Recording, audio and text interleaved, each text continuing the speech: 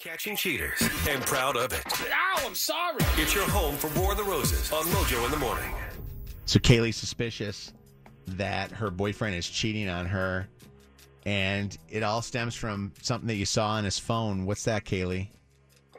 Well, it's two things. A couple of times recently, his location is just unavailable. It's not showing up. And then randomly, like in the middle of a Saturday, not on a work day or anything like that, his text messages, I'll send him a text message, and it tells me that his text messages are on Do Not Disturb. And he shouldn't be in a position where he's do not disturbable. No, I mean, we're talking like he's supposed to be going to Home Depot to pick some stuff up, and his text messages are on Do Not Disturb. So when you ask him, like, where are you or why are your texts on Do Not Disturb, what's his excuse? He says because his phone is old, and he has to get a new one. Like, it's glitching. His phone is glitching. But that is the weirdest glitch that I've ever heard of. It only happens certain times, not all the time? Randomly. But it's always happening when you guys aren't together. Yes. It's never happened when we're in the same room. So if it was a random thing, you'd wonder why it is that it's only happening when he's not next to his girlfriend. You know, that seems odd. Has he ever cheated before? No, not that I am not aware of him ever having cheated.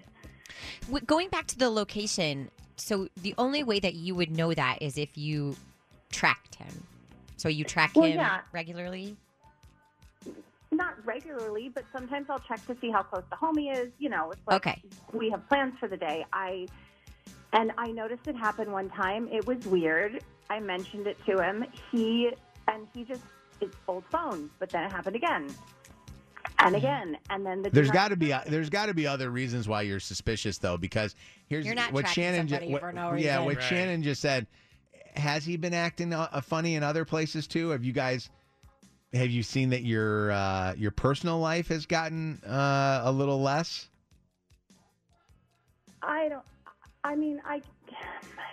He's less affectionate. I don't know. I don't want to. Yeah, there's. Things have just not been the same. We're going to call him up. We're going to see where he's going to send a dozen free roses. It's the War of the Roses. We're hoping that he sends them to Kaley. Hang on the phone and mute your phone so that he doesn't suspect that somebody else is on the line when we call. Okay.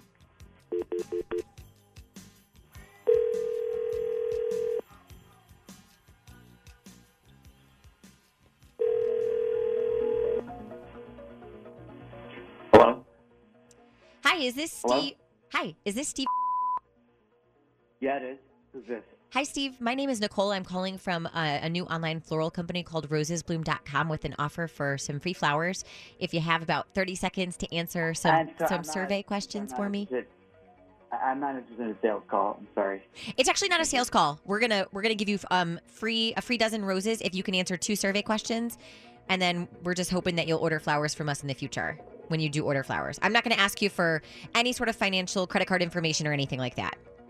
Literally just the 2 questions and you can send the flowers. All right. Okay. No credit card. Nope, I promise. Oh, all right. Have you purchased flowers in the last 6 months? No, I haven't. No. Okay. And do you plan on purchasing flowers in the next 6 months? Maybe. All right. As a thank you for participating in that rosesbloom.com survey, like I said, it's a dozen long-stemmed red roses. They can be sent out as early as today. And I just need to get some info from you about who these are going to, starting with a first and a last name. All right. Tiffany. Okay. What is Tiffany's last name? Okay. And before I get Tiffany's phone number from you, I'm going to start a profile. So I want to put your relationship to her on here. And what am I going to put that under? Special. Did you say special? Yeah. Is there a category for that? Well, is she a family member, a coworker, a spouse, a partner, a friend? Let's put friends. Okay. And Steve, we can also include a card with the flowers. Did you want to do that? And if so, what did you want to write on it? Just write love you. Okay, and your name? Yeah. Okay. Great. Steve, Steven. You already knew that, I guess. Steven or Steve? Steven. Okay. Steve, I also have to let you know that this call is being recorded for quality and training purposes. Are you okay with that? Yeah. I mean, yeah. Okay. Steven, I'm going to jump on just to get the phone number from you of Tiffany. Can I grab that number? Yeah. What is it?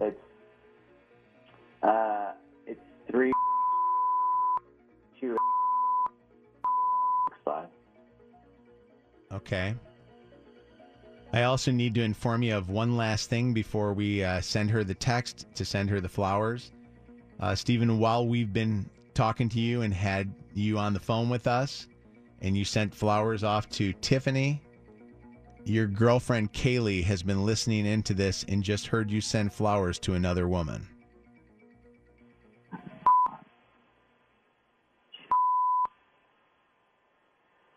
Stephen, you got a girlfriend named Kaley? Yeah. So why are you saying love you to a girl named Tiffany? I'm also seeing Tiffany. What'd you say? I'm also seeing Tiffany. So you've got two girlfriends. Does Tiffany know about Kaley? Because Kaley doesn't know about Tiffany.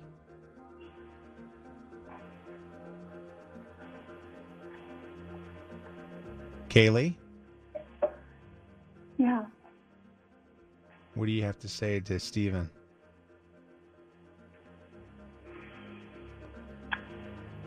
I'm going to leave the house, and you are going to come here, and you are going to get your and you get out of my house. Right. I hate you. Kaley, I want you to hang on. So I want to talk to you. I'm sorry that you're going through this. And Stephen, I think that I should call Tiffany and let her know what's going on too. Why would you do that? It's none of your business, actually. Well, None of y'all should be talking about this. It is our business because Kaley made it our business.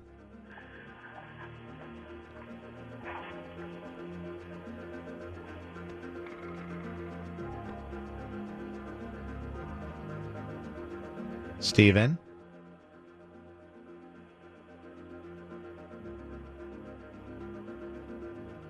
Is he there? Stephen? Did he hang up and we just I can't don't know. don't I know? don't know. It looks like his line's still there. Stephen. Kaley, hang on. We got some people that wanna talk to you. This is the home of War of the Roses. Mojo in the morning. Cheater, cheater, pumpkin eater. Mojo in the morning's War of the Roses. So why are you saying love you to a girl named Tiffany? I'm also seeing Tiffany. What'd you say? I'm also seeing Tiffany. So you've got two girlfriends. Does Tiffany know about Kaley? Because Kaley doesn't know about Tiffany.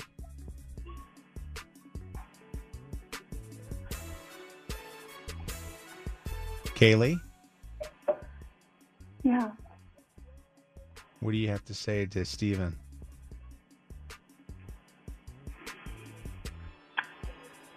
I'm going to leave the house, and you are going to come here, and you are going to get your and you get out of my house.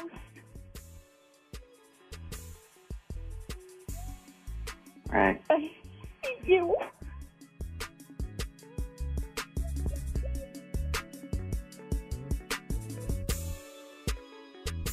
Kaley, got a friend or a relative that we can get in contact with? Yeah. My sister. Okay, we're going to call her and keep you on the phone here just so you have somebody, okay? Okay. I'm so sorry that you had to hear that. He sounds like... Yeah. He sounds like a huge jerk. Like, just did not seem to care at all. And you can do so much better. Thank you. Hang on, because I don't want to have you on the air while you're so emotional right now. We'll talk to you when we get your sister on the phone, okay? Okay. Sarah, you wanted to give some advice to Kaley? I was going to say, if it's her house, please don't leave the house. Just throw his stuff out and let him pick it up on the ground. Mm-hmm. Who cares? And also, make sure that if you have her number, someone needs to call Tiffany too and just let her know, because I'm sure she's not aware of it. Can you go back to what you're saying about leaving the house? Explain that. Yeah, don't leave the house. If she said it was her house, so don't leave the house. Just throw stuff out. Yep. Especially when you're that emotional too. And also, one of the things too is when you're dealing with issues. I don't know what the situation is. We're still trying to piece it out about the living arrangements, but you don't want to end up leaving somewhere, because you leave somewhere, then legally there's issues. So that's why we always try and find a family member to help, get with them, and or even a police officer, they'll help. Yeah, well, you're just you're so emotional, you don't always think straight, and you're acting on emotions. So we want to make sure someone's there to help her. The other part of this, the phone number, we have been trying to dial the number he gave us for Tiffany, and we just keep getting a voicemail. So. We'll continue to try that. Kayla wants to comment on Kaley. Exactly. What's up? Yeah, so I was saying earlier that when you guys couldn't hear him on the phone but the line was still active, that he was probably already switched over to the other line calling Tiffany. To tell them. Yeah, that's that's a really great point, and that happens all the time. Yeah. He was probably giving her a heads up. There's another phone part of this whole thing. Kayla, you heard Kaley tell us about how she started noticing he's putting his phone on Do Not Disturb and started doing all that stuff. That's kind of a common thing that you're starting to see. Some people have told us that there's a new update to Apple that's caused for glitches in others' phones doing it. But I will tell you this, that Do Not Disturb thing, or taking your phone off location services, if you are somebody that shares that with your partner, has been a major clue in being able to tip off if somebody's cheating. Well, and some people just absolutely like to protect their privacy, but if they always had it on and then they're suddenly secretive, that's sus. And if you're who are you protecting your privacy from? You shouldn't be protecting your privacy from your significant other. Right. And that's the thing, I think, in this case, like if that's the person that you are in a relationship with, that you're sharing your location with, why are you all of a sudden, doing the Do Not Disturbs and all the rest of that stuff? Liam, comment on War of the Roses this morning. What's up? Hey, homeboy just messed up. He got caught, and now he's got to pack his crap and get it out of her house. Yeah. Let me tell you this, Liam. I'm never going to give a cheater credit, but I give this guy a little bit of credit in the fact that he did say that's somebody else I'm having a relationship with. They never tell us that they're cheating with somebody else. They always make it seem like it's, I don't know what you're talking about, or it's just a friend, it's just a coworker, it's somebody that I'm, close to. You know what I mean? Like that guy just blatantly just came right out and said that. So he cleaned his own clock. Yeah, kind of. Now he's got to get out. We've tried to call him again too. So people are asking questions about calling Tiffany. We've been trying to call and get Steven on again, and we have not been able to get him on again. Sean, Mojo in the Morning, War of the Roses. You just heard just a second ago. He sent the flowers to another girl, and then Kaley had to witness that. It was very emotional. What did you want to say? Yeah, she needs to definitely leave him. I've been in a situation somewhat like that where I was in a relationship for 10.5 years with a lady, and come to find out, I come home from work early, and she was in bed with my best friend. Oh. Wow. So my opinion is to definitely, don't give them a second chance. It's not worth it.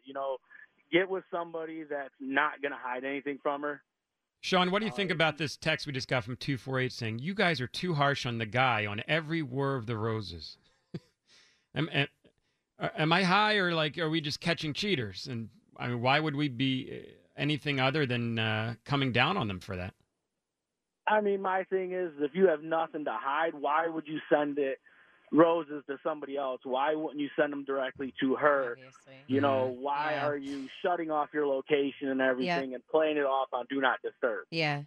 By the way, I always wonder this. When you caught your girlfriend of 10 years in bed with your best friend, what did she say to you when you walked in? She didn't say nothing. She was just completely surprised. Her instinct was, what was I doing home? Yeah. It's funny that I'm always just so curious as to what is the excuse when you are literally caught in the act of cheating. It's funny. It's funny that I just pointed out the fact that this guy was pretty honest about. He was blatant. I'm cheating with this girl, and normally we don't get that. Look at this situation that you just said, Sean. Your girlfriend right away is, why are you home? Right. Exactly. Why would you do this? Why would you come home? I'm naked and in bed with your best friend, but why are you here? Brandy, to add to the point on don't leave the house. What's that, Brandy? Hey, y'all. Hey. Good morning. Good morning. No, I just wanted to tell her, don't leave. If that's her, like old girl said, if that's her house, don't leave. Why are you leaving your house? Look at what he did to you. Get his stuff and put it outside or put it somewhere on the porch, whatever you want to do. Don't leave your house to let him come get his stuff all nicely and politely after he just did what he did to you. Put it outside. What if we got a bunch of us together, Brandy? Would you help out carrying all this crap out? I sure would. Wouldn't that be beautiful if the Mojo in the Morning family got together? Tell her to drop the location. We pulling up. All right, thank you, Brandy. Tiffany, not the Tiffany that we were trying to get a hold of. Not at all. Okay. Mm-mm. What's up, other Tiffany? No. That happened to me not too long ago, and what I did was I went home, got all of his stuff, and threw it out in the yard and changed my locks so he couldn't get into my house. Wow. And and his new girlfriend now, his name is Kaley, which I find very weird about this conversation. Wow. That's crazy. Sorry that you went through that. Yeah, I'm better now. Good. I love hearing that. Nicole? Hi, good morning, everybody. Oh, good What's morning. Nicole, when you call in, you can't just say this is Nicole. You got to make sure KP, because Misfit Nicole. She's new. She's got to know that it's Misfit Nicole. Dude, guess what's so funny? She called me. Oh, she called at one of your text messages you sent in. I didn't text. Just the universe wanting me to talk to you guys. I love that. We know you always have a good take. Yeah, that's you know what? It's always you know what you are. You're the cherry on top of the sundae. You guys are so sweet. So I was just thinking that Tiffany might know, because oftentimes we assume that the other woman doesn't know, but there are women out there who will get with me and knowing that they have somebody. So it is quite possible that Tiffany could know that. I wouldn't be surprised by that. I really wouldn't. Yeah. Matter of fact, her not even responding to any of the text messages or calls that were putting her way would make me believe that. And actually, we said turn on the radio, so she hears. I will say this: if we don't get a response from her, I will bet you that she knew about this girl. And I want to say this. Everybody at my job on Thursday morning, we talk about the War of the Roses. Everybody listens on Thursday. So Tiffany is probably listening. She heard it, and she knows that's her Steve. And Kaley and Steve have a brother. Get with that brother, girl. Take pictures. Relationship advice from Misfit Nicole. The funny thing is, Misfit Nicole works in a school, so that means that all the teachers and everybody are all talking about War of the Roses. Man, the custodian be telling me, he's like, heard about the War of the Roses. I love it. I love it. Thank you for the call. But it's kind of cold out is my new excuse to not do anything. This is Mojo in the Morning.